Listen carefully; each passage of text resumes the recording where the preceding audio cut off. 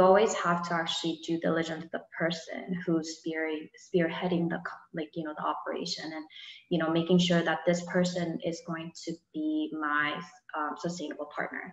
So that being said, you can tell that I've been burned by certain companies who came across with a lot of great check marks, but ultimately it wasn't the right person to do business with.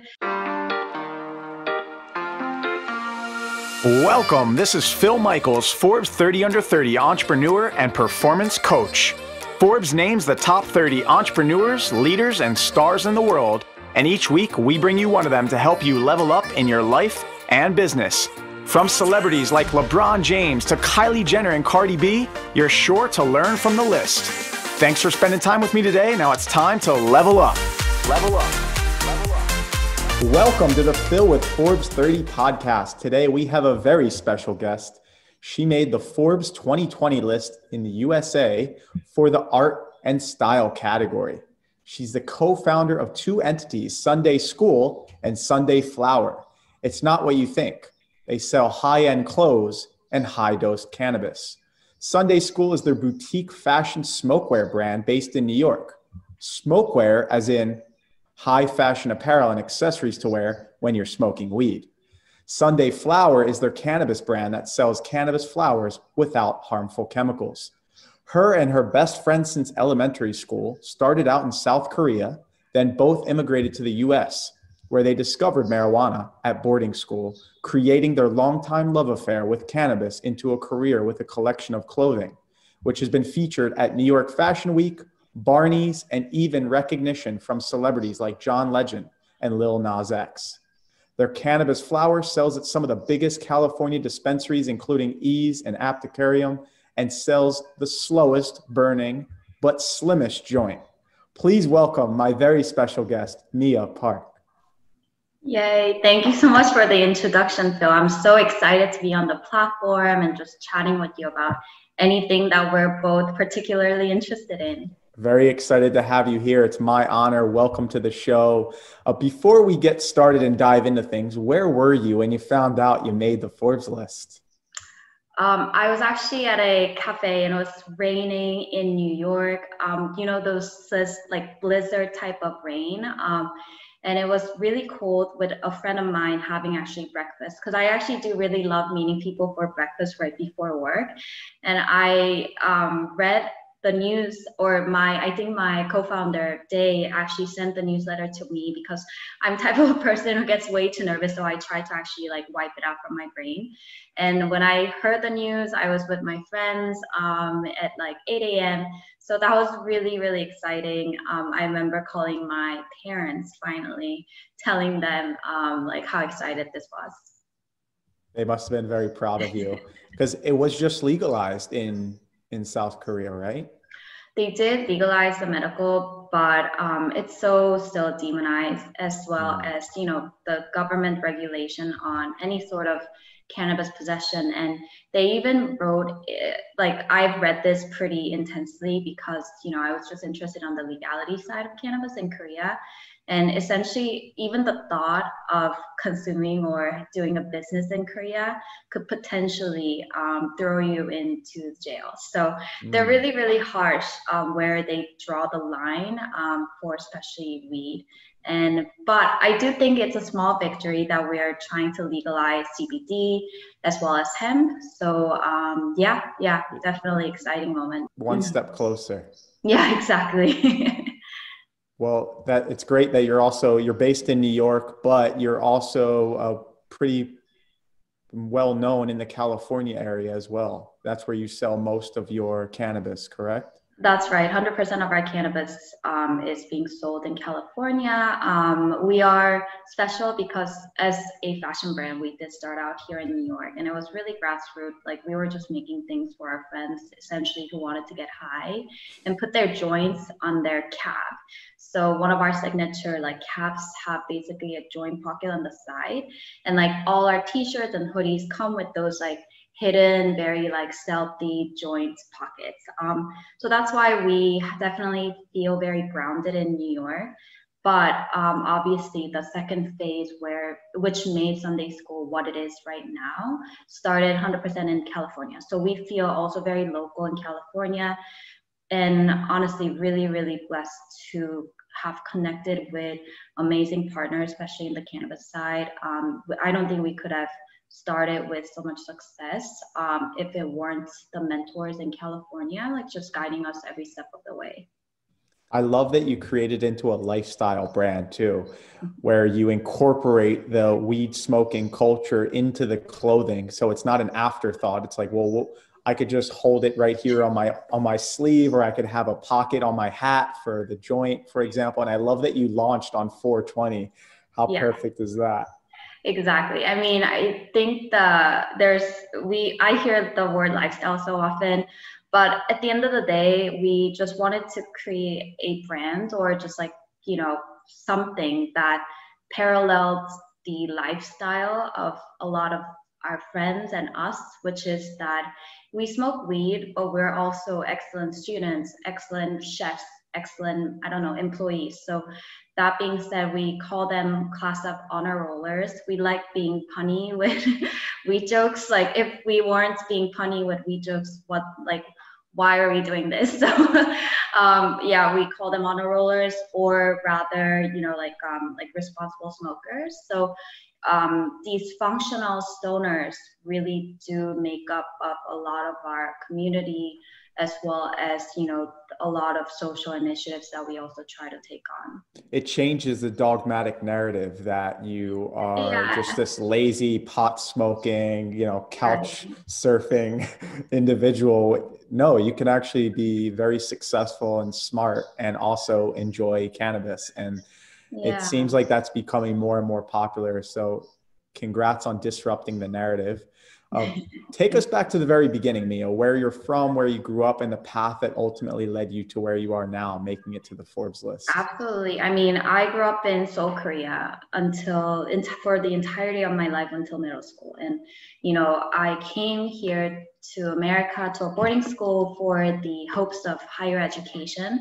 I must say my parents sent me. I didn't really have too much of a choice, but they didn't know what type of higher education I'd be getting at this point. But let that alone. For Another me, pun there for the audience. If you didn't catch that. And I love that you require a 4.2 GPA or higher. Exactly. Absolutely. That was what I was getting at my boarding school. So I was definitely a very model student until obviously for one Thanksgiving, a friend of mine invited me and another 4 other international students to her house.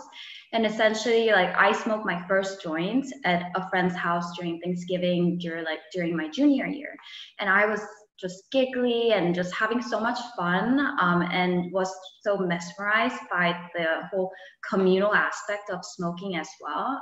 It kind of creates your clan, who I smoke with, and that was my first experience. So it was pretty it was very smooth and just very pleasant. So we come back from Thanksgiving, snuck a small joint back to our really strict dorm room, and essentially in maybe within a week or two, where we pulled it out and said, hey, maybe we should smoke this joint at a dorm. Little did we know we were such noobs. We have heard our other students in the dorm room basically smoking, but obviously they're smoking with huge vaporizers, doing their the extra stuff to let the smoke and the smell out. But then we were just 5 girls who didn't know anything, so we actually got caught smoking weed literally 5 seconds after we lit it, and we basically got kicked out. And this was my junior year, which per my Korean parents is the most essential, it's the most critical year of your entire life to get into good college. And getting kicked out from that very prestigious but also one strike policy dorm boarding school it was a little bit traumatic. And but one funny story that came out of it was that all 5 of us were just so the dorm parents knocked on our door and we're smoking, and we had a half-burned roach in our hands. So we're what do we do with the roach? And I've watched way too many CSI at that point. So I was like, I'm going to get rid of the evidence. So I actually ended up swallowing the joint. So the dorm parent never found the joint. However, like it took some time, honestly, for me to reacquaint myself with the whole world of cannabis, because after that experience, whether I've known it or not, I think I was a little bit traumatized.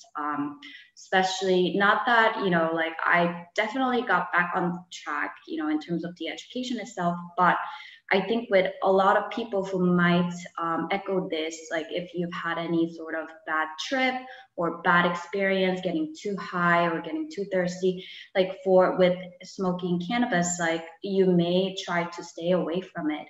And that's what we try to, in terms of the product R&D portion, we have these mini joints that are basically meticulously rolled to get you that perfect, pleasant high without making you feel paranoid.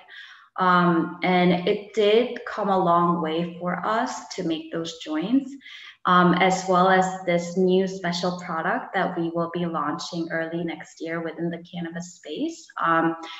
All of that consideration, like of my experience as well as my co-founder's experience, melt into like the narratives as well as the product themselves. And I think what speaks to a lot of our customers is just that, oh, this is a product that I exactly needed to support, a certain lifestyle, or just fits right into my daily rhythm. So we're always so happy on both clothing side and also the cannabis side whenever we hear the feedback that, hey, this is a product I've been looking for in the market. I think that's a way for us to really bring innovation as like a little tiny fabric of this huge two industries. I love that you take a scientific, educated approach to breaking down cannabis and how you're going to best serve your consumers, because I'm sure there's a lot of people out there that maybe have wanted to try it and had a bad first experience. And so they shy away from it now because maybe they did have a bad, high, or they got too high and they got paranoid and like, oh, this isn't for me. But once you study it scientifically enough and you've worked with it, experimented with it enough, you now know what is the proper dosage, what is the type of flower that maybe works best for your biochemistry than somebody else, which is the reason I'm so glad Johns Hopkins is now the first academic institution studying psychedelics on a large academic scientific scale. It's so important because now we're going to know the things that we didn't know before. It's not going to be like some guy on the couch trying to figure this out. It's going to be taking a very methodical approach to saying, hey, this is the experience you want. Here's the micrograms of the dosage that you should take. And this is the type of drug that maybe you should consume to give you that experience, rather than playing a guessing game, which I know my first experience with marijuana was the same. It was a guessing game. You don't really know what you don't know. And you have like your buddy or your older brother telling you what's right or wrong. And they're just saying it with conviction as if they know, and they have no idea. Yeah, absolutely. I mean, the whole psychedelic area. I mean, honestly, this podcast today is so interesting because we're just talking about drugs at the end of the day. But the psychedelic area is so interesting. Absolutely. And I think for both cannabis and psychedelics, one, it's natural, like it's nothing synthetic. And two, and on top of all those medical and, health benefits, I think there's definitely benefit mentally and psychologically that because I've also seen or read a lot of studies about psychedelics, particularly that it enables somebody with deep depression to break away from it, which that they were never able to do with synthetic drugs or only psychotherapy. So it's really interesting. And I think for weed as well, although it's a little bit more research, but obviously there's much more like a longer way to go. I do really believe in the power of it enabling our creativity. And that's really how Day and I started Sundae School, because we're both basically we were working at big corporations. We were consultants and had no background of design. So we would smoke weed on the weekend just to sketch things out. And that's really where we were able to draw this interesting intersection between Korean heritage as well as cannabis. I'm sure you see, but our clothing always incorporates some sort of Korean or Asian inspiration behind. And I think it's very critical for a brand to continue to be authentic by drawing, our personal experience and just melting it down authentically. And it really does speak to our, audience as well as our, fans. Yeah, you're incorporating a little piece of your own authenticity and your family. So your family, speaking of your family, you went from, getting kicked out of boarding school, which I'm sure they weren't too happy about. So you turned your pain though into a gift that you're now serving others with. So when you started to become successful, how did your family feel about that? Because I'm sure that blew their minds. So the funny story, the reason why Forbes 30 under 30 was special for me was because that was the only way I could actually come out of my, I've never told them about Sundae School for 2 years. And they thought I was still working at the consulting agency. So I actually presented them the Forbes 30 under 30 article first and hey, this is what I've been doing. So for them, they still live in Korea. It's hard to break from the, such rampant media, attacks on cannabis, as well as obviously just the whole society's mold about cannabis and deeming it to be the devil's lettuce. However, parents are going to be always parents. So they're really excited and they're just big fans of Sundae School at this point. They can't really try out our California products, but they really love the fashion portion and try to rep us as much as they could without flagging the government, essentially. Well, if you can please your Korean parents, I'm sure you're going to be able to please and persuade anybody else that this is a really good thing. Point. Yeah.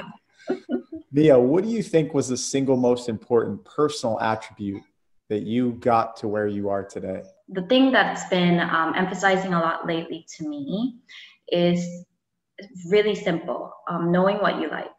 And it's a tough sentence. If I were to ask somebody, it can be as simple as, which restaurant do you want to go tonight? And a lot of times I think we are lost in either analysis paralysis, which we call to be, I'm thinking way too complicated for certain choices and not being able to make a decision, or actually not knowing what you want to do, or actually not knowing what you like. And I think being true and just giving a lot of thoughts about what do I like, because that's also part of a lot of the design process, and which is where I'm drawing this experience from. At the end of the day, there's a million ways that we can interpret a theme to put it into the garment and come up with a design. But it's the only North Star, or the only thing that guides you through that process, is trusting yourself on what you like and what you don't like. So also navigating through the motions in life, and obviously we're still really young in our career, is just listening to my own inner instinct. Hey, do I like this choice? Do I not like this? The whole word like is a little vague and I'm simplifying things, but it's essentially whether I think this is a good decision or not in a very simple form. So I think that the force of knowing what you like is something that I continue to ask myself. Hey, I need to, hone my skill almost to know what I like and what I don't like, to continue to chase that North Star, or it does get, I don't want to be looking back, after 10 years or even 2 years of doing something and realize, I never liked my experience. I never liked this product that I created. So I think that conviction almost is something that would propel a lot of people moving forward without feeling exhausted and feeling continuously motivated. I love that. And then flipping on the flip side, what do you think, knowing what you know now, what is the biggest lesson you learned during your journey that maybe you had wished you had learned from sooner? Every time when we make either even business relationship or personal relationship, do the business based on the person. Obviously, I think we're all smart enough that, like, say a company comes up with a proposal to manufacture your goods, and like we're all gonna do due diligence on certain things about the company. But at the end of the day, it's really the person who runs it, or a group of team who, spearheads the project. And what I've learned is that, of course, like, we have this like a list of diligence that every time we try to start something new or go in about like create a new set of joints, then we would always, look into the companies itself. But what I learned for a sustainable entrepreneurship or business is that you always have to actually due diligence the person who's spearheading the operation, and making sure that this person is going to be my sustainable partner. So that being said, like, you can tell that I've been burned by certain companies who came across like with a lot of great check marks, but ultimately it wasn't the right person to do business with. And I wish I had known this earlier, because I think I would. And we are now like putting a lot of emphasis on like meeting the right people, not just like, the companies or the service that offers. And I think in that way, we could actually minimize a lot of the mistakes that we had made in the beginning of the journey of this entrepreneurship. So like you're saying, when you go to partner with a company, make sure you know who the people are, what they stand for behind that company, not just the brand. Exactly. And you are doing something similar where you try to uphold strong values. Can you tell us a little bit more about your values and what you do with your farmers and et cetera? Yeah, absolutely. I mean, as for who we are, like we're a minority brand. We are immigrants. We are somewhat, like we're all part of those. So that being said, on the fashion side, we actually make everything in Korea so that we could, somehow contribute to the economy and also take advantage of amazing like Korean like factories, as well as like sewing expertise. So that's one part of the business. On the other side of the cannabis business, we partner with every single step of the way of, sourcing and manufacturing. We partner with, fully equity as well as minority manufacturers, distributors, as well as like flower farms. So that has been something actually very recent that we were able to implement the entire supply chain to be like that. And we're really, really proud.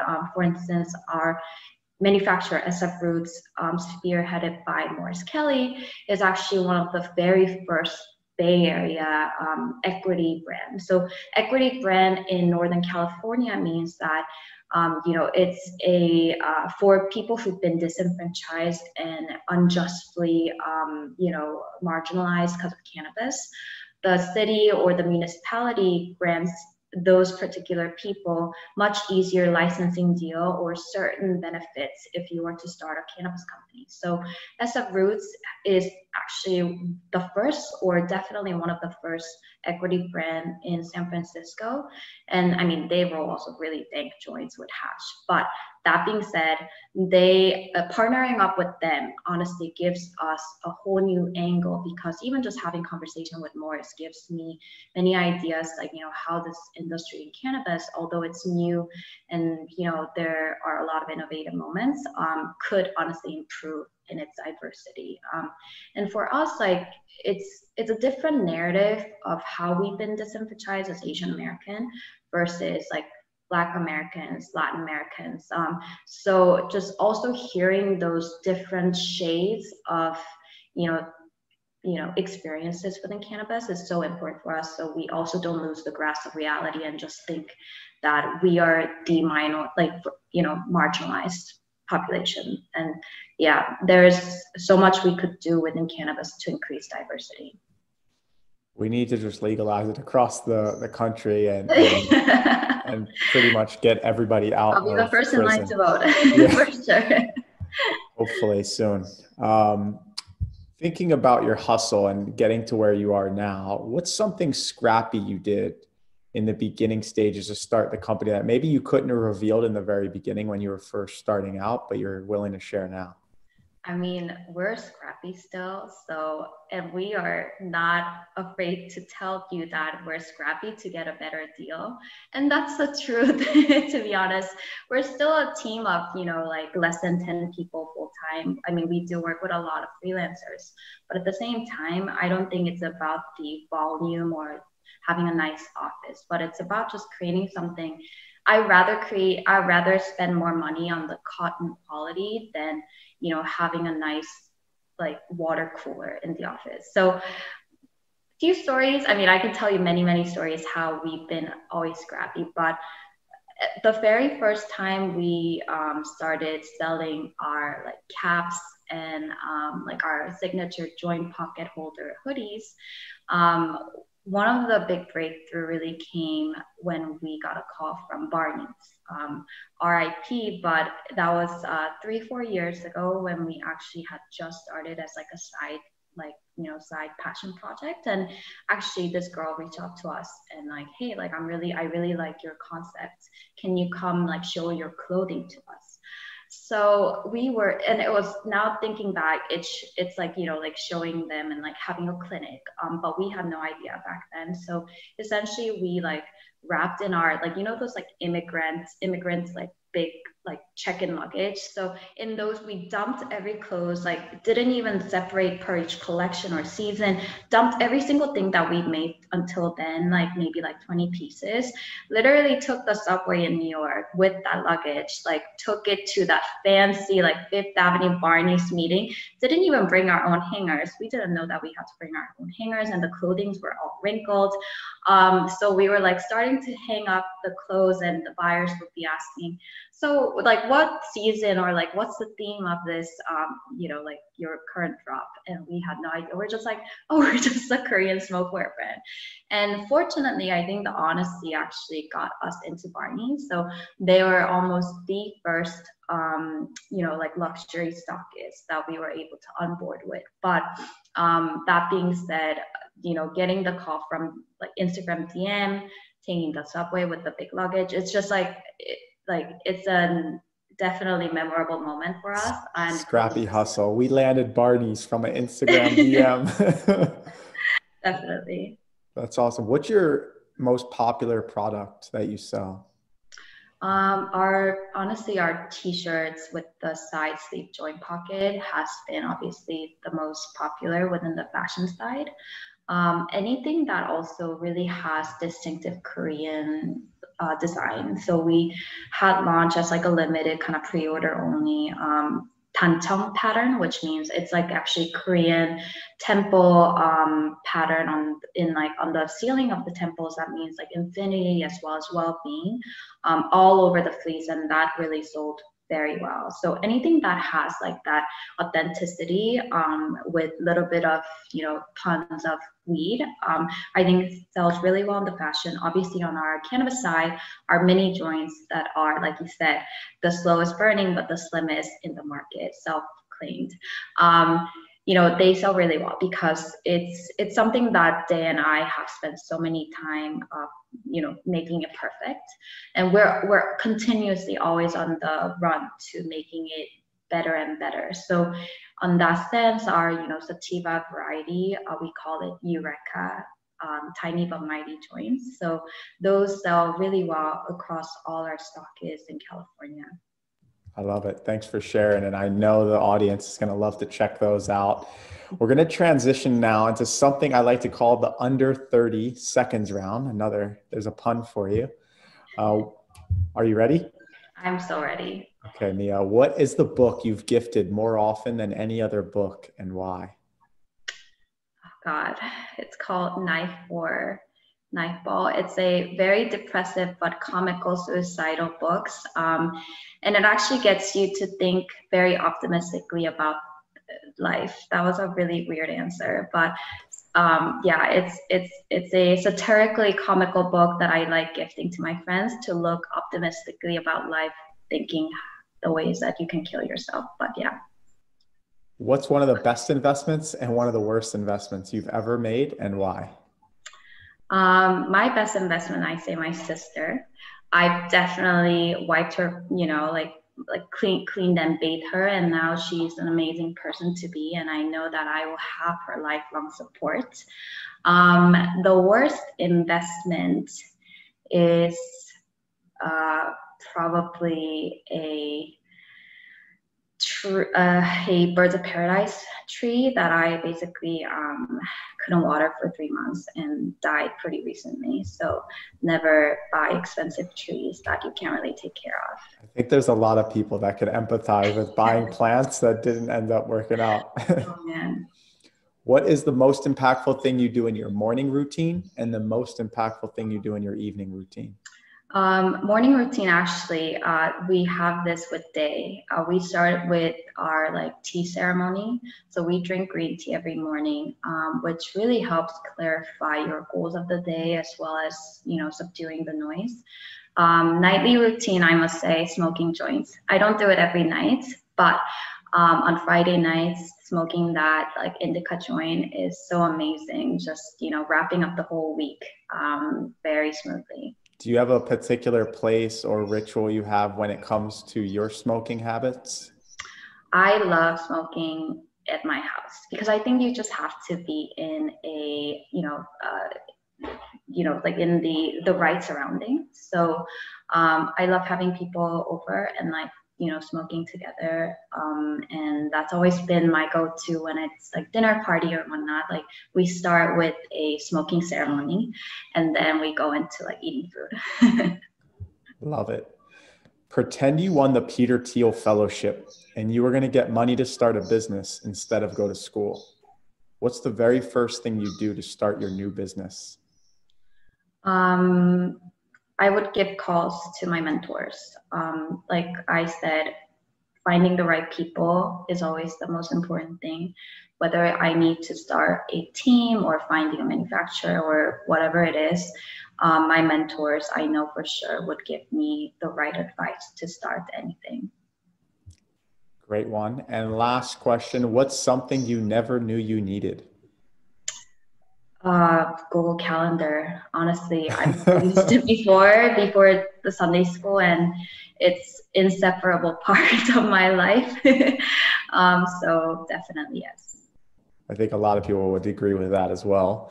Mia, thank you so much for being here today. What's next for you? What's the next big goal, milestone, or bucket list item you want to achieve? There are definitely several, but I think the one and foremost that we've been pushing for the last 2 months is the whole equity portion on the cannabis side. I think having now transitioned into a full supply chain of minority and equity partners, now we really want to give it a voice by having more vocalizing a little bit better about the fact that this is what we stand for on the cannabis side as well. I think on the fashion side we've been doing really well with that message. Overall, we believe that the cannabis industry could use a little bit more diversity in colors. So that would be one of the biggest goals for 2021. And you have a new holiday Korean Jesus collection that you wanted to share, and an Asian flavored inspired cannabis gummies. You're right. Our holiday collection, which is coming up in 2 weeks, is again drawn by our Asian Korean experience. So we're actually reinterpreting all the biblical stories about Adam and Eve, Virgin Mary, and drawing into actually traditional Korean characters. So that's going to be really beautiful. And in about 2 months, by Lunar New Year next year, we have a couple of really exciting Asian flavored infused gummies that we're launching in California. So just to preview with you guys, we've never said anything to anybody, but it'll be yuzu white tea, lychee dragon fruit, matcha coconut milk. So everything that we love that and that we grew up. So I think it's gonna be an amazing Lunar New Year with us. Sneak preview, audience. Don't tell anyone. Shh. And Mia, where do listeners go to connect with you directly? Definitely hit us up at sundae.school via DM. That is definitely one of the most communicated channel for us. We also have our website, www.sundae.school or Sundae.Flowers, if you want to learn more about our fashion as well as our cannabis side. There, you heard it first, ladies and gentlemen. You know where to go. Connect with them. This is Amia Park with Sundae School and Sundae Flowers. By the way, Sundae is spelled Sundae, and they provide you with high-end clothes and high-dose cannabis. We learned so much today. We learned focusing on knowing what you like to follow your North Star, how to turn your greatest pain into your greatest gift to serve others, and always look at the people behind the company you're going to potentially partner with before you do business with them. Mia, thank you so much for being here today. It was such a pleasure. Thank you so much, Phil. I hope this episode helped you as much as it helped me. Have an amazing day. Thanks for joining us today. I hope this episode helped you as much as it helped me. Who do you think would benefit from hearing it? You can make an impact on their life by sharing it now. Before you go, I encourage you to tell us your favorite part of the episode in the review section. Now it's time to level up. Level up.